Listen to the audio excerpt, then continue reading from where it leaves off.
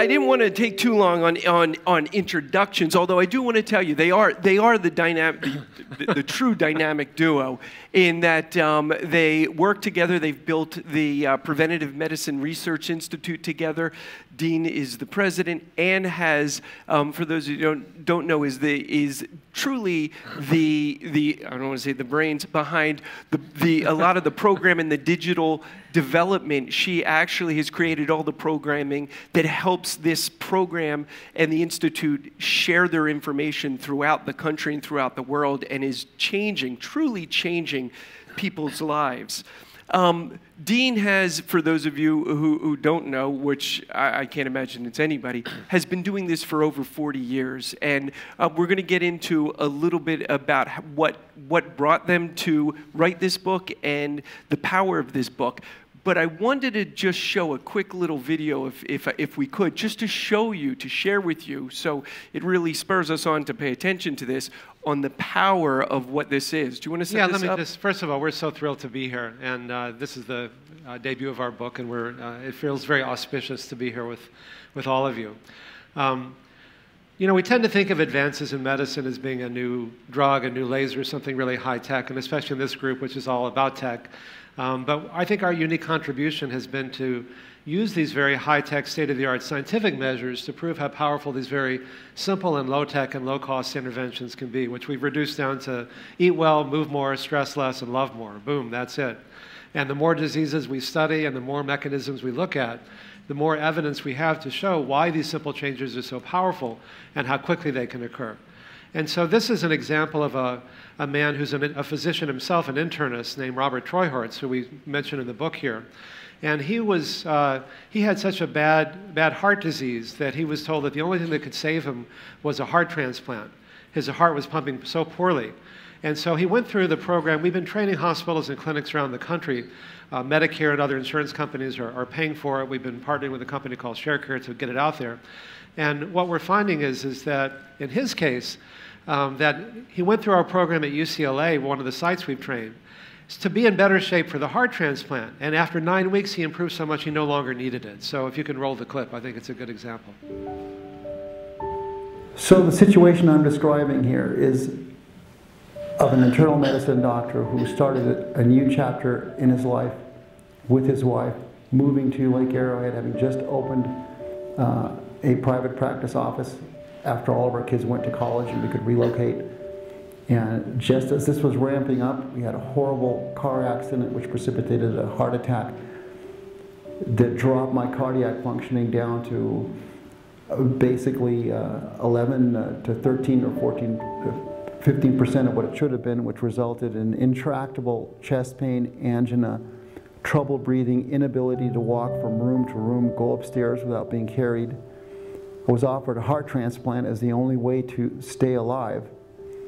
And at the 11th hour, I entered the Ornish program, which provided me with an entire paradigm shift with respect to stress management, exercise, diet, nutrition, and despite not believing it myself and having other physicians who didn't believe in it either, it worked beyond my wildest dreams. I'm now able to exercise moderately. I can work full-time. I can live at 6,000 feet. And our quality of life is actually better than it was before. I'll even let him take my lipstick off. Can you believe this is my wife? So you can see the power of what you are talking about both in the book and what you've been talking about for 40 years. Dean really has pioneered a new type of medicine called lifestyle medicine. It was really you who created this back, about what, 40 years ago? Yes. Shunning a lot of the conventional thought that what we do, how we think, how we live really does affect our life. Can you tell us just a little bit about how you came up with that and what really drew you and brought you to lifestyle medicine? Yeah, I appreciate the question. Well, lifestyle medicine is, to me, the most exciting field in medicine today. And it's using lifestyle changes not only to help prevent disease, which we all know, but to treat and often even reverse it.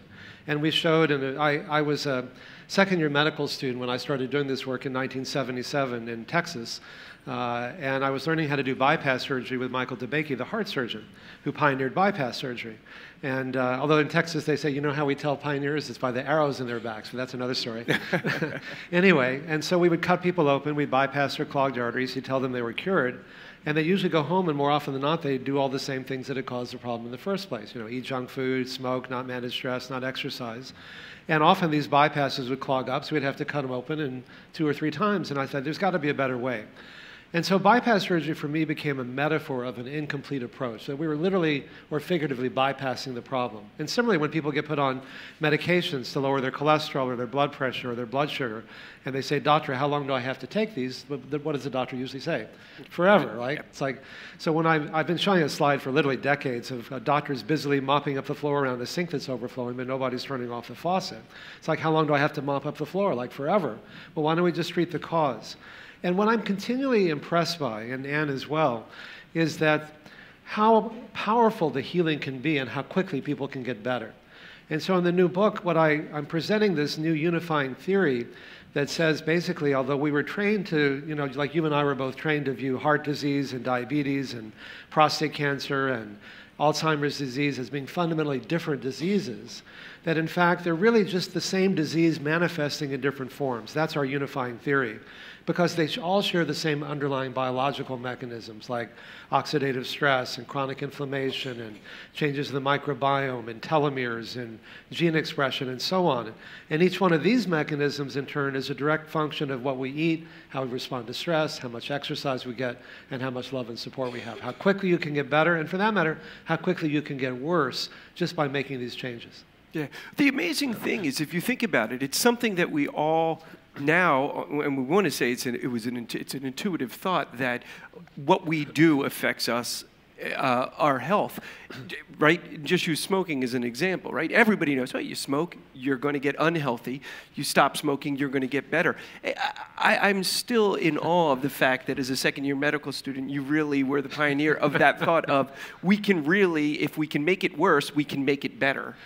Yeah, well, one of the nice things about being a medical student is you don't know enough to know it's possible. You know, it's kind of like going to the moon, you know, and it is hard. You know, I love that line from John F. Kennedy, you know, we're not doing it because it's easy, we're doing it because it's hard. And this is hard, but, you know, changing lifestyle can be hard. But the benefits, what you gain is so much more than what you give up. That's what really makes it sustainable. Yeah. So in the new book, you really have, the beauty of it is it simplifies everything down. It doesn't make it difficult to do. Together, you really did sort of make this beautiful blend of 4 pillars. Can you guys both explain that a little bit? So the book begins with a quote from Albert Einstein, one of my favorite quotes, that says, if you can't make it simple, you don't understand it well enough. And so Anne and I have been working together for 20 years. She developed a whole learning management system for the hospitals and clinics that we train across the country. She's brilliant in really making it simple in that way. And the other reason is that my favorite key on the computer has always been the undo button. And I thought, wouldn't it be nice if we had an undo button in our lives? And now we do. And so it turns out that a lot of these chronic diseases that we were told that people have to suffer from can actually be reversed by making these changes. Do you want to talk about the 4 pillars a bit? So everyone can certainly sign up for eating well. We all know that. Moving more, we learned that. Stress, something that we all know is epidemic, and we all need to do more while we're trying to stress less, which is easier said than done. And yet we have proven techniques that, although it would be ideal to practice over, say, 1 hour a day, don't have to happen all at once. The duration is less important than the constancy. So even a few minutes several times throughout the day for mindfulness, self-reflection go a long way, and allowing us to choose how we respond to stress. Although we can't necessarily change the stress in our life, we can definitely choose to respond to it in healthier, more productive ways. And last but not least, love more. This is something that we don't hear very much when it comes to medicine. Yeah, love is kind of a 4-letter word in cardiology circles, even though the heart is the symbol of it. And when we all know that we all have a mobile device on us, and the average American is spending 5 hours a day on screens. And yet 40% of us report feeling lonely and isolated despite all of this social time. And so when we practice loving more, and what we mean by that is being able to express your authentic feelings and holding a space to empathically allow others to express their feelings. It's really simple and really powerful. So to the extent that we can redistribute some of that time that we may otherwise be spending on our screens that statistically show that are actually further isolating us, if we can spend some of that time to intentionally choose to schedule time for our loved ones, to live the life that we love with those we love, there's a corresponding benefit. Yeah, and to build on that, just, you know, we all need to eat. It's just a question of what, and most people are exercising, you're really out there doing something. But love and support, it sounds so touchy-feely, and I used to get defensive. People say, oh, this is so touchy-feely, you live in California, it's an altered state, you know, they'll do anything there. And I say, no, look at our quantitative arteriograms and our PET scans and our radionuclide ventriculograms and blah, blah, blah. One, I said, you know, it is touchy-feely. That's what makes it work so well. You know, we are touchy-feely creatures. We're creatures of community. And study after study have shown that people who feel lonely and depressed, which is what Ann talked about, even the opioid epidemic that you'll be hearing about later, is just one way people cope with that pain. You know, I'd ask people, like, why do you smoke or overeat or drink too much or work too hard? These behaviors seem so maladaptive. They'd say they're not maladaptive, they're very adaptive. They help us deal with our loneliness, our pain. And study after study have shown that people who are lonely and depressed are 3 to 10 times more likely to get sick and die prematurely from virtually all causes when compared to those who have a sense of love and connection and community. I don't know anything in medicine that has that kind of impact. So giving people information is important, but it's not usually sufficient. I mean, we're drowning in information in the era of Google. And focusing on behaviors isn't enough. We need to deal with the deeper issues. And so when we put people in support groups, we try to recreate what they had 50 years ago when we had an extended family or 2 or 3 generations of people living together, or a church or synagogue, or a job that felt secure. And people can let down their defenses and not talk about how to stay on the diet, but what's going on in your life? Tell me what's happening. Let me share with you my feelings. You know, one study showed that the more time you spend on Facebook, the more depressed you are, because it's not an authentic intimacy. It looks like everybody has this perfect life but you, because people don't talk about, you know, I may look like the perfect dad, but my kid's on heroin, some one person might say, or, you know, this is what's really going on in my life. And when you grow up in a neighborhood with 2 or 3 generations of people, they really know you. They don't just know your Facebook profile or your bio sketch. It's like, you know, I see you. You know, it's not just your, you know, your best self, but I see all of you, and I'm still there for you. And there's just something really primal about the need to connect with each other on that level.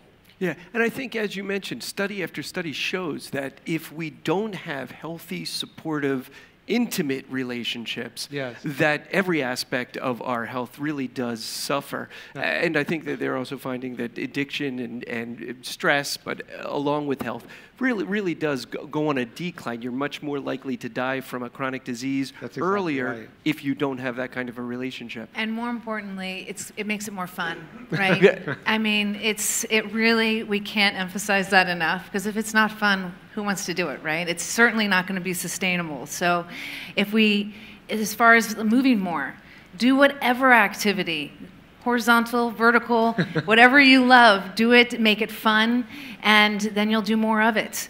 And so in general, the whole lifestyle, it might seem like, you know, it can be hard, you know, at the same time, you know, life is to be enjoyed. And so people might come into our program, trying to reverse a disease. There's a lot of fear in that.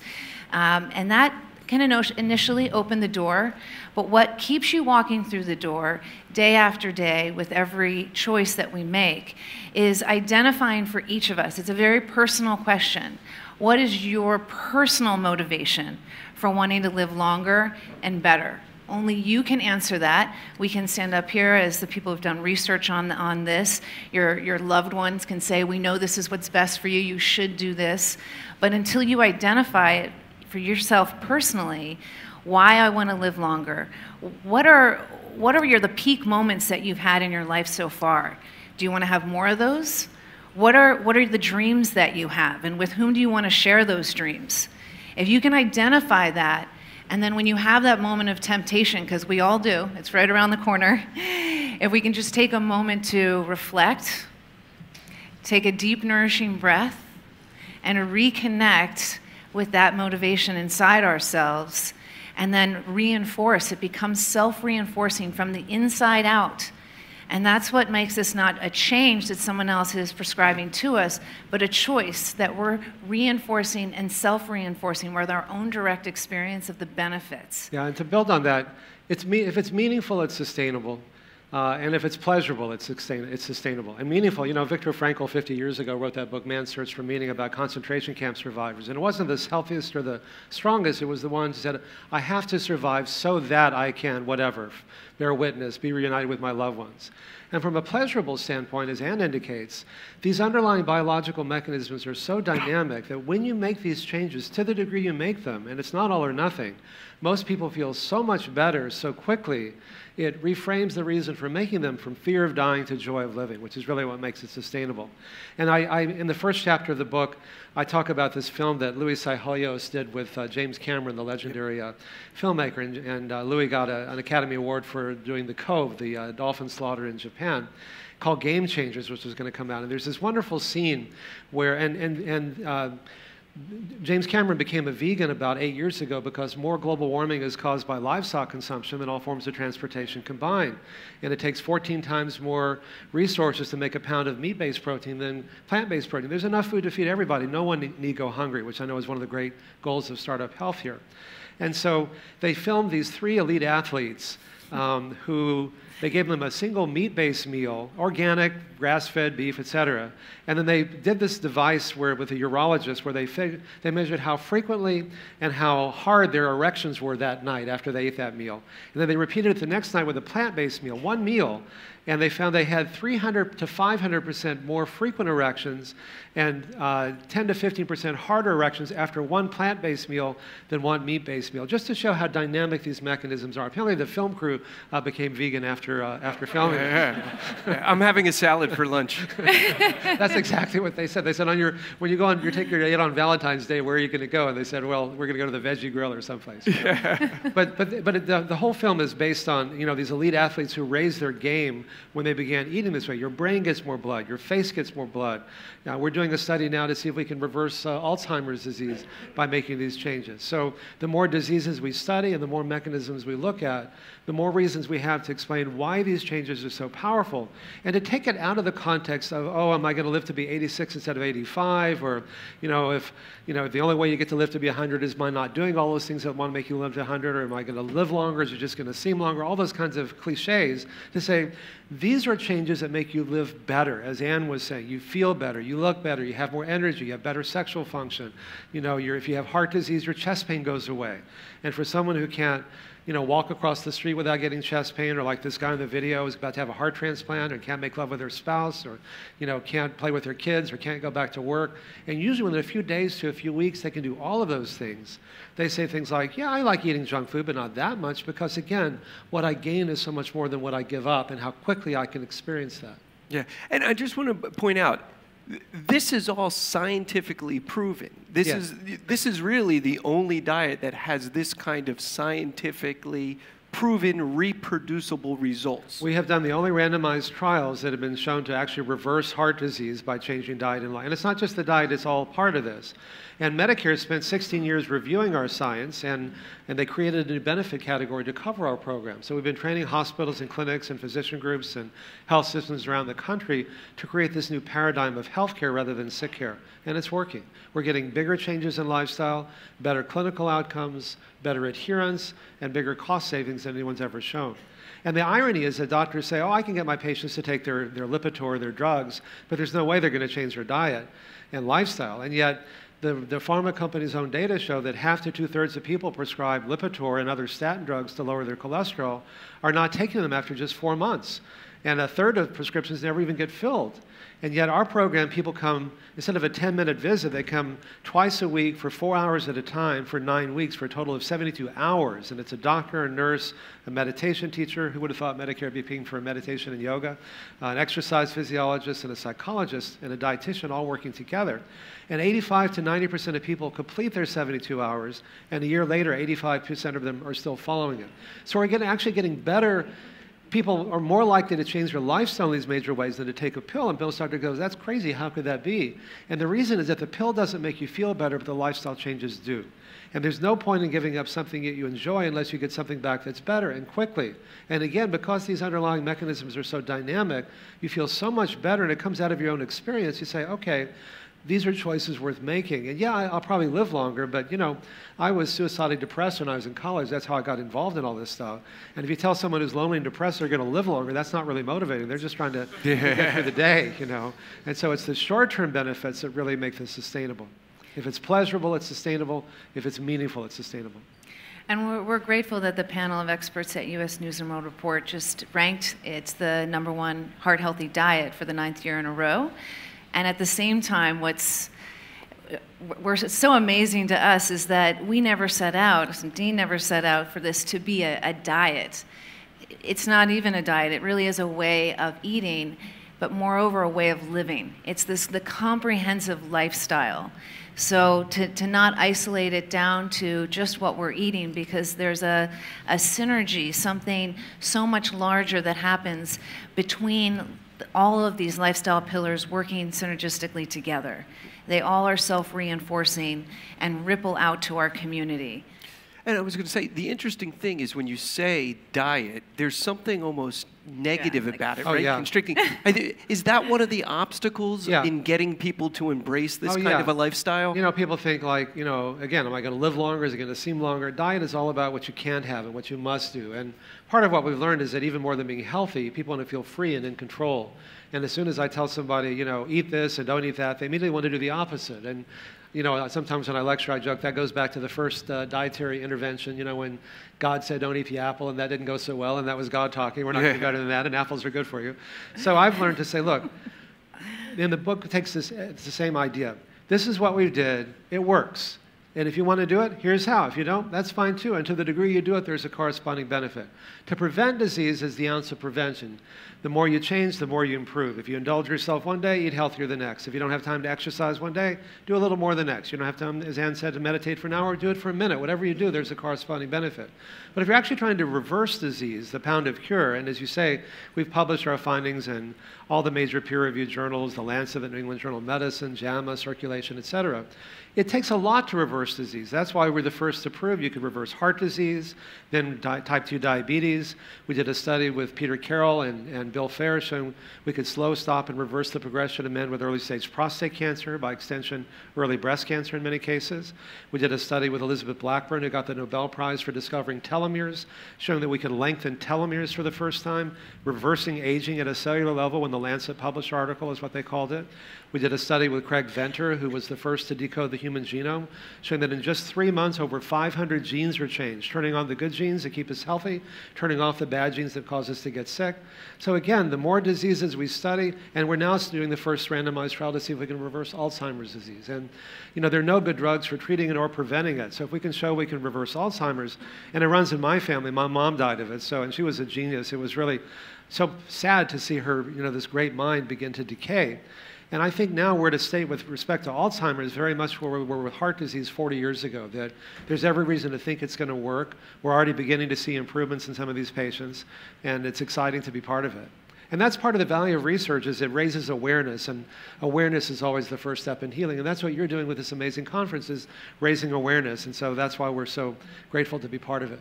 Well, we're so grateful that you're here, because the two of you are really the original health transformers. And if you think about what your personal moonshot is together, it really does transcend almost every moonshot that we have, because not only is diet, health and well-being, access to care, curing chronic disease, mental health, wellness. The interesting thing about this, 4 simple steps, it's not really just a health book. It's not about health, but it's really a happiness book, right? It's a happiness and transformational book. It's helping people use the experience of suffering as a doorway for transforming their life, because, you know, change is hard. But if you're hurting enough, suddenly it's the idea, well, that's kind of weird stuff, but the science shows it works. Let me give this a try. And then once you try, you start to feel so much better, and it comes out of your own experience. You go, oh, okay, I connect the dots between what I do and how I feel. When I do this, I feel good. When I do that, I don't feel so good. So let me do more of this and less of that. And from a health policy standpoint, as you indicated, 86% of the $3.4 trillion we spent last year on healthcare, which is mostly sick care, are for treating chronic diseases that can be largely prevented or even reversed by simply changing lifestyle. That frees up tremendous resources to make true healthcare available to everyone who needs it. Yeah, and one of the things that just I want to end with is you were very good friends with Steve Jobs. I know you did a lot of work with him, and a lot of times he would say to you, if it's not simple, if you can't make it simple, you don't understand it enough. That's true. Yeah, Steve was one of my closest friends. I never talked about it when he was alive. But I learned from him, again, that if you really understand something, you can make it simple. The iPhone's a perfect example of that. We used to have a lot of discussions about that. You don't need a user manual. You know, it's just my 2-year-old, when she first saw one, she's 9 now, could understand how it works. And so that's the way that we wanted to make this book, and to really reduce it down to its essence. You can do it. It's fun. You're going to feel good. And by the way, you're going to help prevent a lot of bad things down the road. But it's a love-based program, not a fear-based program. Well, I cannot thank you guys enough for being here, sharing with us, and doing the world premiere of the book personally with us here at the Startup Health Festival. Truly, I encourage everybody to get a copy of this book, read through it. I was reading it last night, and I have to tell you, it's hard to put down, and it's inspirational. I even shared with you this morning, I was running late, and I said, I have to do my exercise today. Put me in a better mind, in a better place, made me feel better, gave me a little bit more energy. So it really is about a choice. And hopefully we'll all choose to listen to Ann and Dean and get healthy and get happy. So thank you guys so much for being here. Thank you.